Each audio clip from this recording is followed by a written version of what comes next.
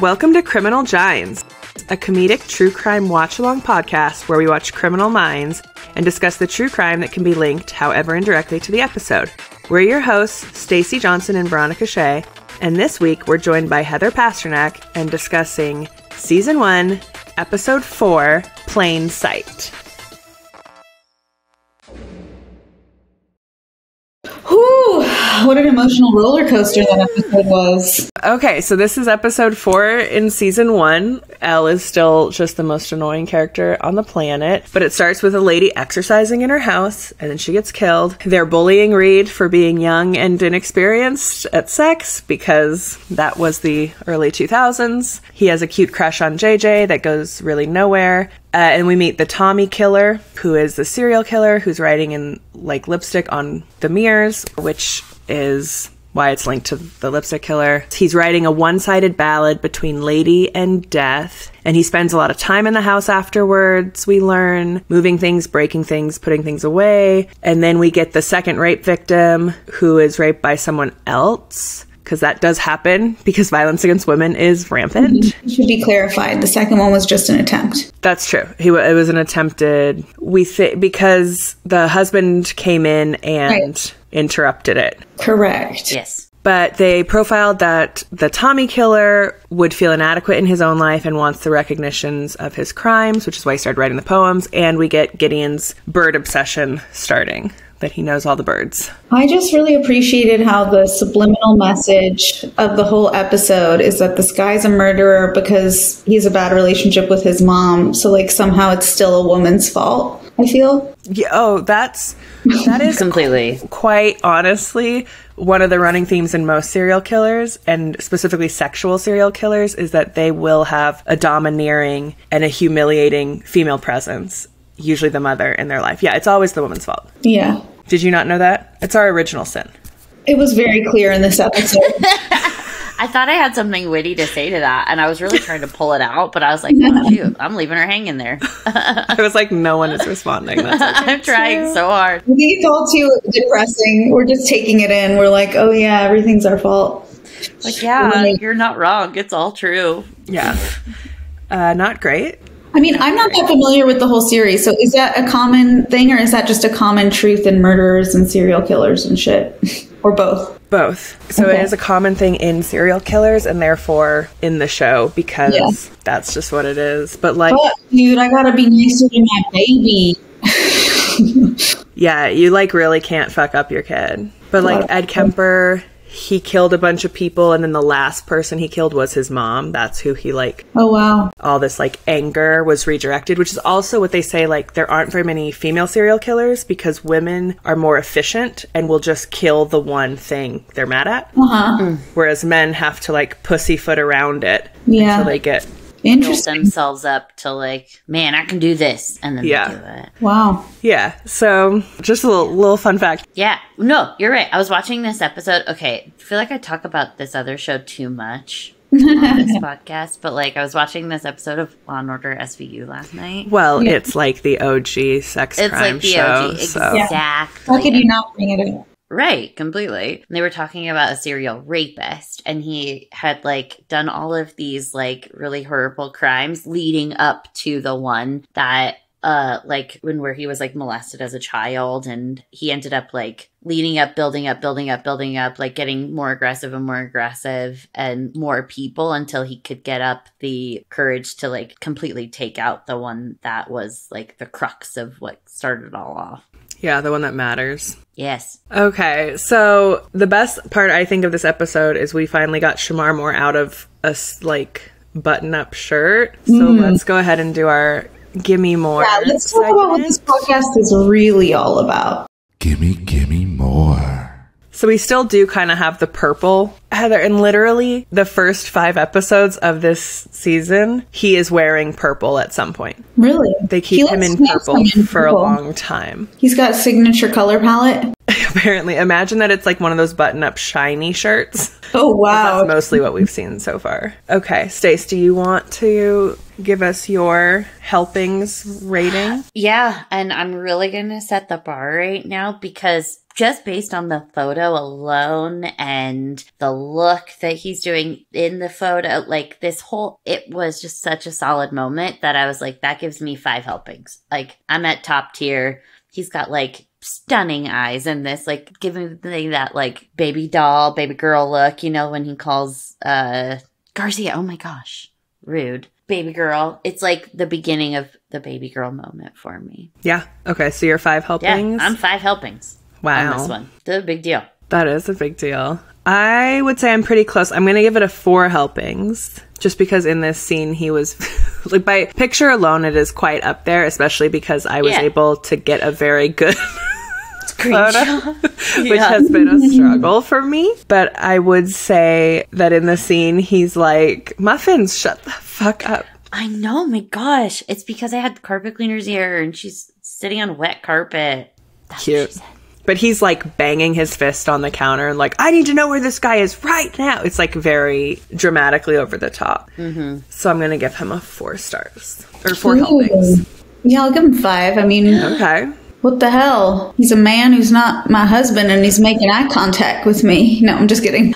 He's obviously very handsome. He looks a little serious, but you know, it's a serious show. There's some serious shit happening. It's going down. Yeah, he's trying to save ladies. Yeah, he looks pensive as fuck in a hot way. And look, he's got backup. The other dude's behind him. Like, yeah, what he said. You know what I mean? Like, he's definitely like alpha in the shot. He is very alpha, which I approve. Mm-hmm. Yes, I think that's what I'm like on this one. It was the alpha aspect where I was like, oh. He's assertive. He's assertive in this shot. Yeah, he's like, we're not having pizza for dinner again, or whatever. Sure. It's a little bit of an insight into what happens at the Pasternak house. Okay, well, Heather, do you want to take us through this insane case? I mean, like, to be honest, Forensic Files, I watch them a lot. Me too, girl. It's terrifying watching this shit, you know? I watch it because my husband likes to watch it, and it's fucked up because he makes us watch these murder things at night, and then he falls asleep, and I'm, like, left alone with the creepy ending. So, I don't know. Like, it was weird for me to sit down and watch this because I find it so wild how it's, like, too close to real life. I'm like, I don't want to... That scene with the toddler and everything, like, no ma'am, no thank you. Oh, yeah, because you have a kid. This is some twisted shit. I expect that you're an expert on this case at this point. And to find something they didn't uncover, I think what was fucked up was reading about the case in the Wikipedia and how, like, this happened in the 40s, right? The lipstick killer?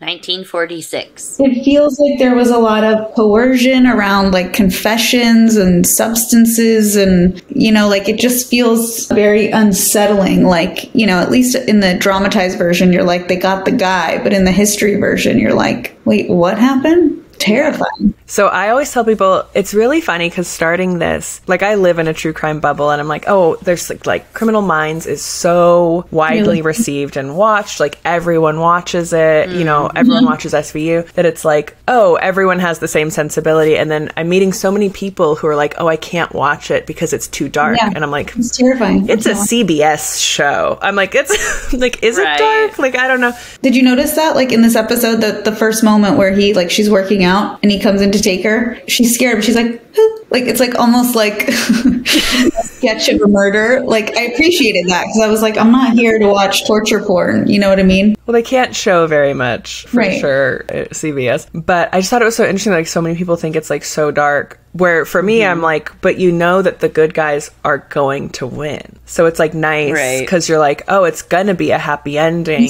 eventually. It's not a happy ending for the people who die in the episode, though. That's not a happy ending, is it? No, but we all die eventually, you know, and hopefully not while working out at home. I mean, don't work out, don't die. Right. I was going to say, it's hard enough to muster the courage to work out at all and then to die while doing it. Right. I mean, that's why my New Year's resolution is always never involved around working out, because I don't want to die. The way they make it that it's always so psychological, like why somebody murders, makes you feel like you could, like, talk someone out of it. Like, if anyone was ever trying to murder you, you'd be like, tell me about your mom. Like, you know what I mean? Yeah. Well, there's a lot of women who survive because they talk them through it. They're, like, so empathetic that when they're taken, they become like, there's this guy, Gary Heidnick, kidnapped women in Philadelphia, I think, and he kept them chained in this basement because he was trying to impregnate them. And this one woman was able to become his favorite because she empathized with him so much and be an upstairs, non-chained lady who wasn't able to escape and get the police and save all the women. So there are women who like can talk the situation. I assume that's how you would be, Heather. We're taking self-defense classes. We should be taking psychology classes. That's right. Yes, you're not wrong. We should be taking psychology classes. What would that even be? Like intro to psychology for survival? Like It's actually a hilarious like sketch idea. I might have to write it, guys. Oh my God, yes, please. I love it. Okay, so some things about William Heirens, which I think I'm saying his last name right, but he's also now known as the lipstick killer, which is insane, quite frankly. Okay, there's so much about him, but we'll just start with the murders first. He supposedly killed 3 people, Josephine Ross, Frances Brown, and 6-year-old Suzanne Degnan. I can't talk about the 6-year-old. We can't. Sorry, I'm interrupting you. How old is your kid? So hard. My kid is 2. Okay. Well, so he has some years. Yeah. You know. He better enjoy it.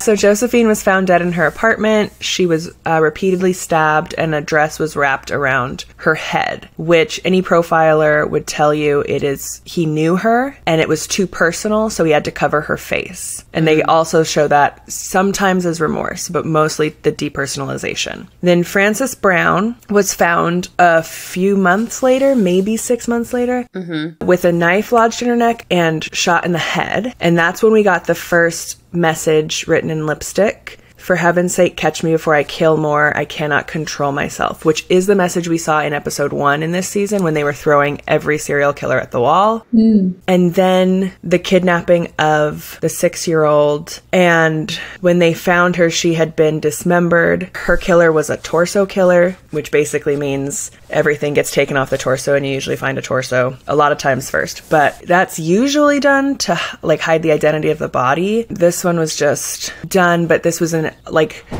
the dad was employing the meat packers and it was during a meat packer union strike. So they thought that there was a lot of threats around that and they thought it had to do with that. So those are the 3 murders that he was supposedly were all the lipstick killer. And I have a problem with that because it actually doesn't seem that these 3 murders are connected at all. Thank you. I've been waiting for you to say that. Because there's nothing like, so when you look at like serial killers in general, there's always that link. Like granted, like what is it that's linking them? Why these 3 people? Whether that be like a motive but like even sometimes like the nature of in how they are killed is different, but there is always something linking the 3. And there was nothing linking these 3 people together. Yeah, there was no signature, there's no victimology. You're talking about in the True thing where there was 3. Yes, in the True thing. Well, they were all murdered.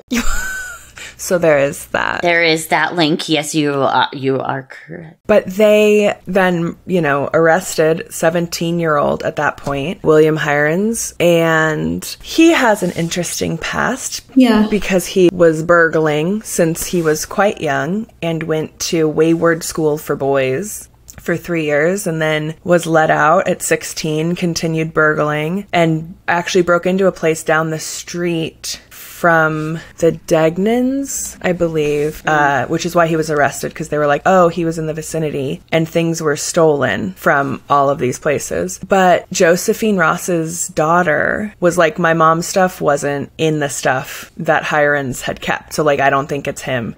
Like, it's just a very weird... That's weird. There's like, there was no evidence except that he confessed, right? And like you were saying, Heather, they used drugs to get this confession out of him. Yeah, which is now illegal to use because it's the truth serum stuff that they used to administer. And like, on top of that, when they did capture him, he was in extreme duress. Like, he had hit his head. Like, they had given him, like, they had beaten him down. He was in extreme duress. Then, yeah, exactly. So I was just like, dang, I'd confess too. Yeah. And they had arrested people before. I was just curious, when was DNA a thing? Because this happened in the 40s is another reason why it's like, what? So DNA didn't become a thing and really until the late 90s. It was starting to get introduced in the early 90s, which we saw in the OJ case. Right, that's right. So it went very far off. They had that one fingerprint, but with only 9 points. Yeah, and they said it was like smudge at first. It was a whole fucking thing. Yeah, it's a smudge, and then it was a 9-point match. And the FBI is like, that means nothing. It has to be a 12-point match. Like, even then, the FBI was like, no, like, this is not a thing. It's so sad that it all happened. I know. And he was Illinois' longest prisoner because they locked him up at 17 and then he died in prison. At 83. 17 seems like a really young age to be doing such horrific stuff, but also when I think about being 17, I feel like, you know, your brain isn't fully developed in the sense of like you don't develop compassion fully yet and stuff. No, that's very true, but it's interesting you say that because there were no violent crimes. Usually with those kinds of young offenders, you see violent crimes or peeping toms, or they steal women's underwear. Like, he didn't steal women's underwear. There was no cruelty to animals. There was no lighting fires. There was like none of that stuff. So it really feels like a cover-up job by the Chicago PD. And then they were like, and let's throw all of these murders at him, whether or not that works. So are you on team William Heirens? Is that how you say it? I think I might be. I think that is how you say it. I think I might be. I don't think it was him. Like, we see a lot of false confessions. Well, then who was it, Veronica? We got to get to the bottom of this. Okay. So it was actually, this is why I had you on the program. I think it was your grandfather. Shit. What? Could you believe it? I was like, so I've done some research. You guys, my dad's family is from Chicago.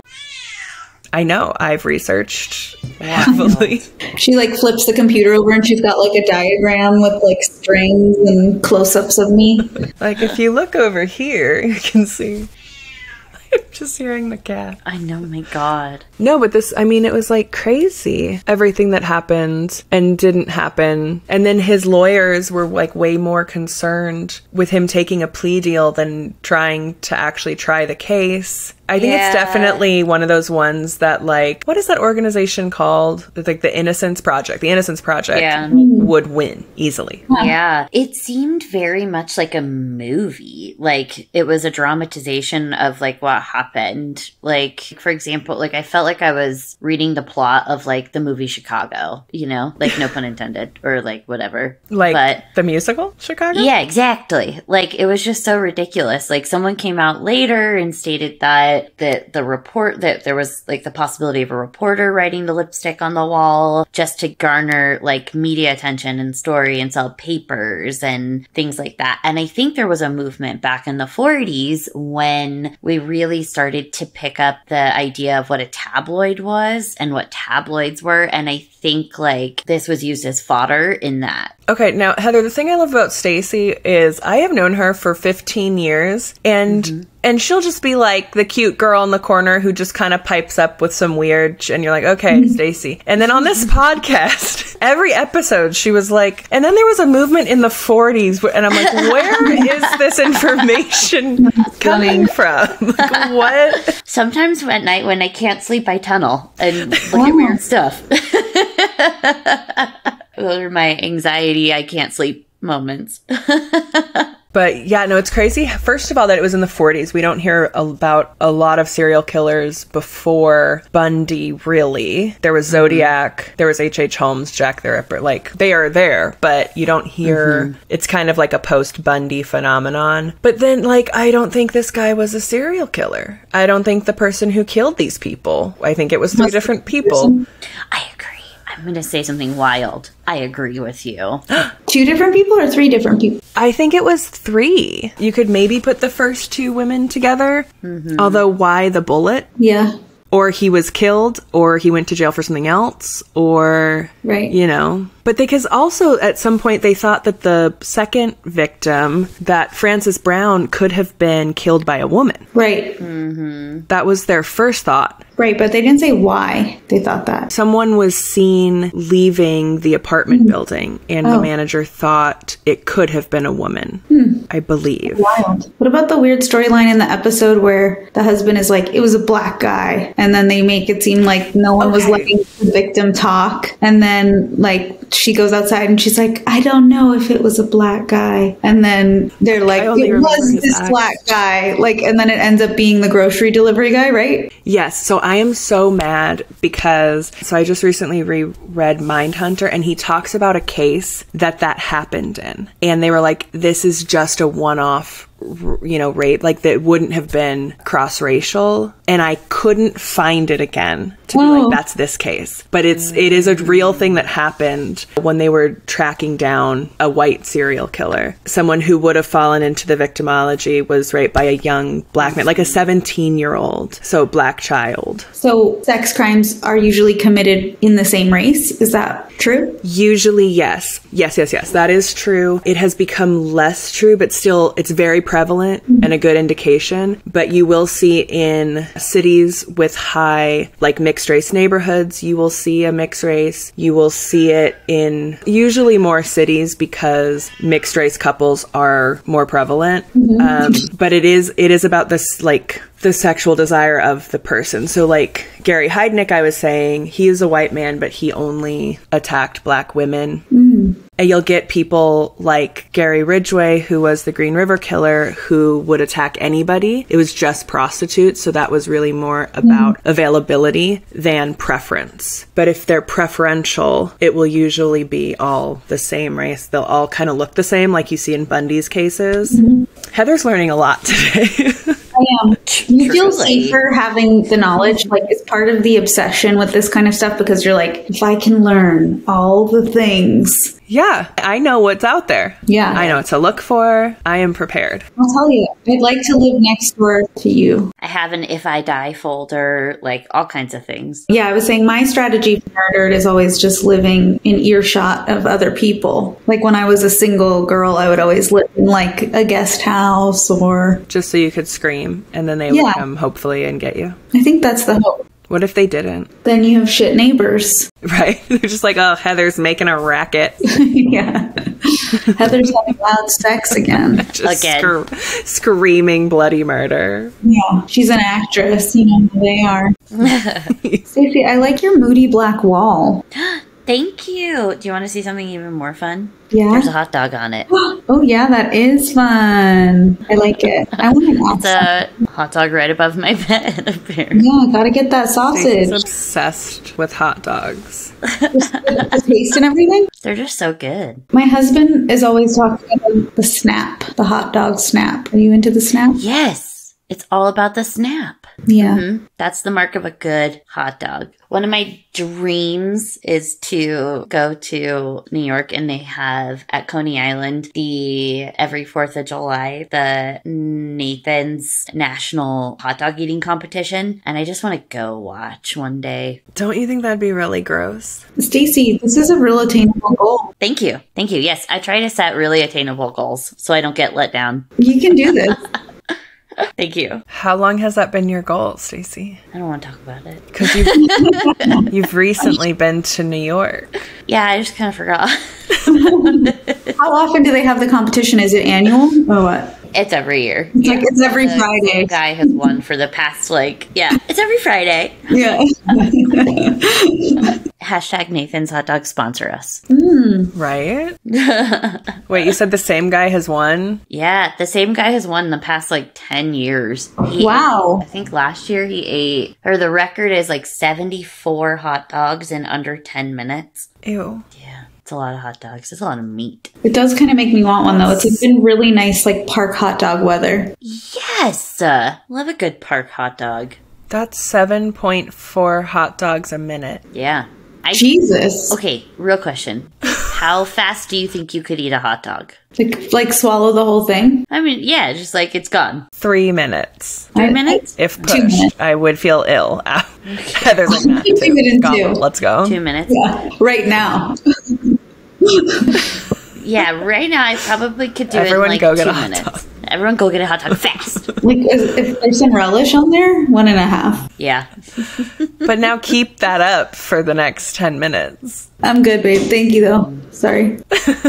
My husband came in and asked if I want ribs. I'm like, I'm doing a podcast, babe. You're like, no, I want a hot dog. Just snorting ribs on the side. I'll ask him what brand of hot dog he prefers when he comes back in case you need another sponsor. Yes, please. Yes. Oh my gosh. We're just working on our hot dog sponsorship this episode. I feel like murderers shouldn't get these cool names. Like, they're not drag queens. Like, why is he the lipstick killer? Like, you know what I mean? Right. The notoriety is a whole thing. Did anybody have the thought the entire time, like, of what brand of lipstick did he use?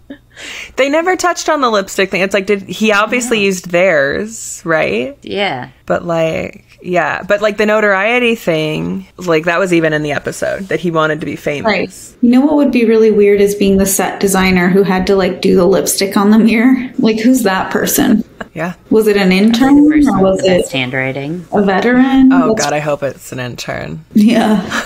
They had to like redo it because they spelled something wrong. Oh my gosh, that would be funny. You're like trying to get the lipstick off. That's a hard cleanup job. I like the part of the episodes where they go through the scenes and the details and they repeat things to themselves. They're like, why take the utensils from the thing if I was running from, like, the whole like, I'm gonna monologue as I find the murderer and solve the case. Like, that device, I feel like as an actress, like pulling that off in an audition is so wild. Just for like the audience. Or my favorite is when they tell each other things that The like yeah. they would know. Yeah. Where they're like, well, he's a sadist, whatever, and that means this. And I'm like, you're telling your boss what it means. I'm like, he knows. Yeah.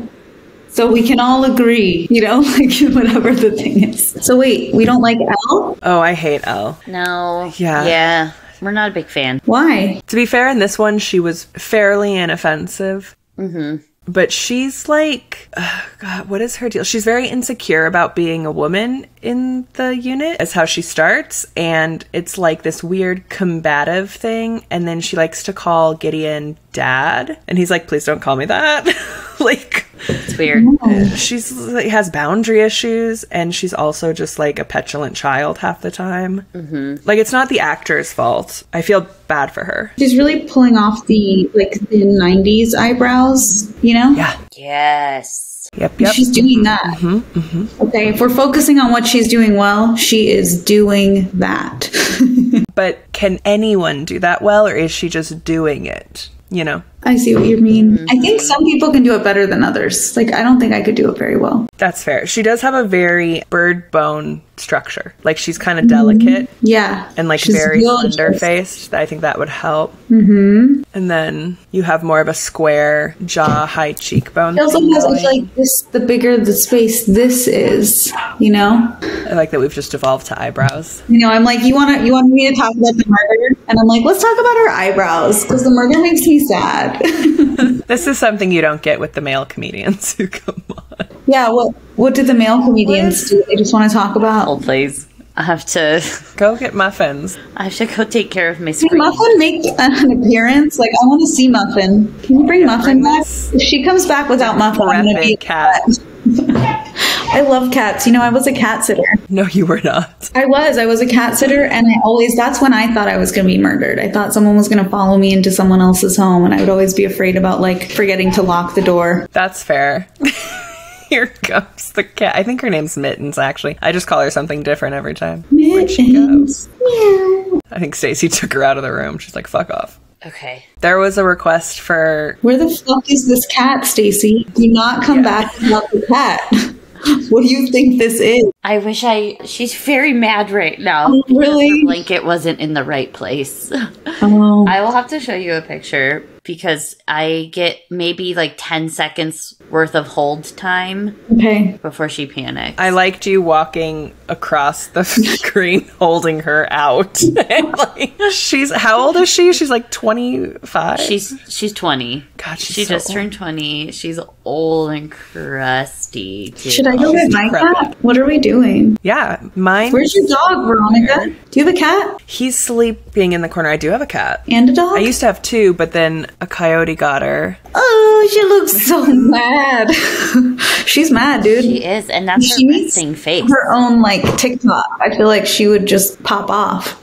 She would. I was just honestly so surprised at how, like, just reading this now, it's just so blatant that, like, this was such a media storm and that it, like, took off. And there was that article that came out that really sank it for him, if that's the right word. And it was literally, like, the headline read, "The Heirens Story, How He Killed Suzanne and 2 women." Like, that was the headline and nothing else had come out. And then they, like, sort of fabricated this confession out of it. And I was just like, everyone's lying right now. Yeah, no, it was really wild. He didn't do it like that. He didn't have representation. There was absolutely no evidence there. I mean, he didn't do it. I mean, like, he wasn't a great. He might have done it. He might have done it, but it sounds like he wasn't given, like, innocence until proven guilty. Yeah. Correct. I was about to be like, I don't even know how they found him guilty beyond a reasonable doubt, but then I remembered they didn't go to trial. And back then, Miranda, what's that called? When you read your Miranda rights, there's a law. Yes, that wasn't put back in place back then. So he didn't have, like... Oh, yeah, he wasn't even allowed to talk to a lawyer for the first 2 days? Correct. No, 4 days. The first 4 days. He wasn't allowed to see his parents for the first 2 days, which is also now illegal. Mm-hmm. Yeah, but the Miranda rights, I think that was in the 80s, I want to say, was Miranda v. Arizona? Something. Am I right with it? If I'm right on that, just... Everyone take a shot. No, if you're right, everyone need a hot dog. I'm ready. Miranda rights. Boop. Let's see. 66, way off. But it was Miranda v. Arizona. So, half points. For anyone who doesn't know what the Miranda rights are, you have the right to remain silent. Anything you say can and will be used against you in a court of law. You have the right to an attorney. If you cannot afford an attorney, one will be provided for you. Dang, you're pretty good at that. I should know that. You should know that with how much Law & Order you watch. That's how I learned it. I literally hear it every episode. What's your other podcast called? Law and Ovaries? Oh, it is now. Thank you. Patent pending. Nobody take it. Patent pending. You're not inventing something, Stacey. I'm inventing life. Good for you. I'm so sorry. My mistake. Law and Ovaries.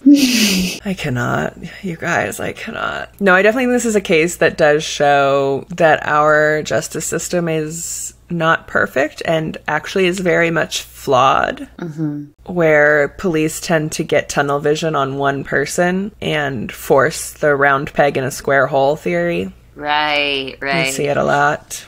It's also like 70 years ago. Yeah, it is 70 years ago. 70 or 80. More than 70 years ago. Yeah. Well, I think Heather said something earlier that was pretty, like, nailed it. Like, whether he did it or not, whether he was innocent or not, it just, like, really shows you, like you said, how flawed the system was and, like, how advanced we've become in, like, our proceedings and, like, making sure that things are even and fair. I was talking to someone who's a DA here in Reno.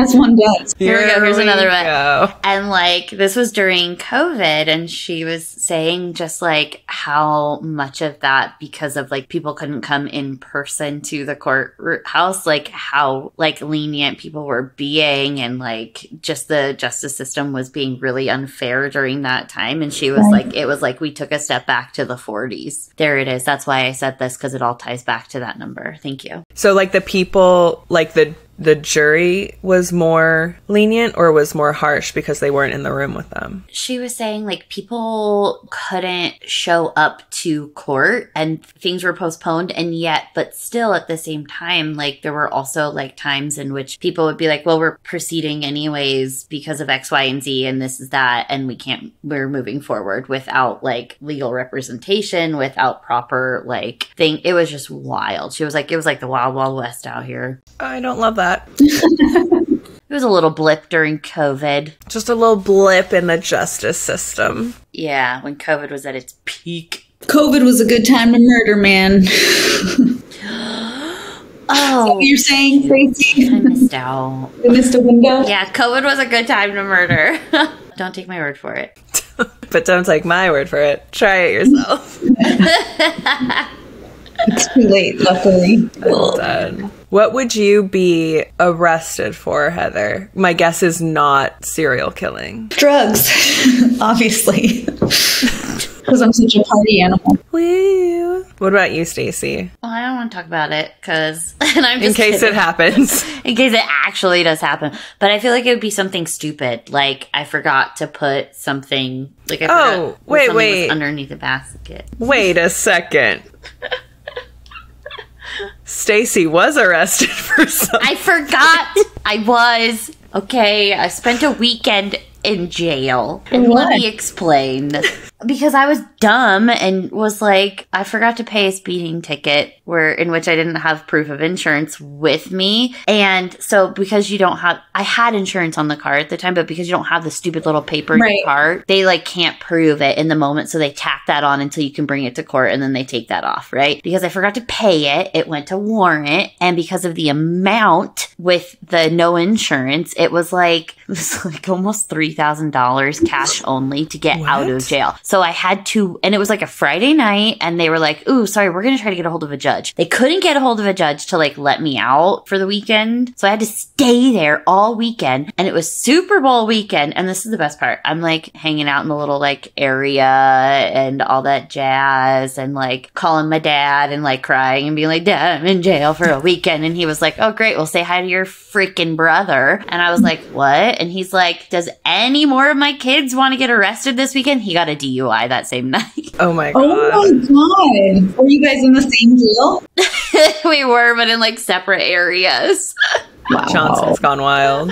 I know. That's hilarious. Yeah, I just had to wait around till Monday morning. And then I saw the judge and they like let me go. And they're like, oh, so sorry. I was like, thank you. That What a doesn't nightmare. feel like something we need to be wasting people's time on. Like arresting that. For an unpaid speeding ticket, granted, I know I did what I did was wrong and I forgot to pay it and I was speeding. However, a little dramatic, yes. Also, we had a movie night one night while I was there. So does that mean there was a warrant out for your arrest and you did something else fucked up and then they were like, oh, hey, you never paid this? Okay, yeah. So there was a warrant out and then I got pulled over because, again, Oh, she's a double offender now. Here's the real story. You were speeding again, as you like to do. I was speeding again. Johnson. Reckless. I was going 65 and a 55. Jesus. I know. Look out, world. But that's wild. Like the realization that there's been a warrant out for your arrest, like seems like that would be just what a dawning. I know. It was a mess. But I'm a stronger person now. And I'm just kidding. Yeah. I'm just kidding. I'm not a stronger person. I'm not a stronger person. I'm weak. What would you be arrested for, Veronica? Yeah, Veronica. Oh, murder. I mean, for sure. Who are you going to kill? Probably cereal. You're not wrong. I'd like to be arrested for freeing all the animals from the zoo or something. That would be fun. Ooh. Like, Yeah, that's a good one. That is a good one. Let's see. If I could commit good crime, what would I do? I don't even know, but my dog just snorted. I also feel like it would be like stealing all the animals from like a puppy store or something like that. that'd be a good way to go. Like, what was his name? Edward Furlong? Yeah. Tried to release the lobsters from a grocery store?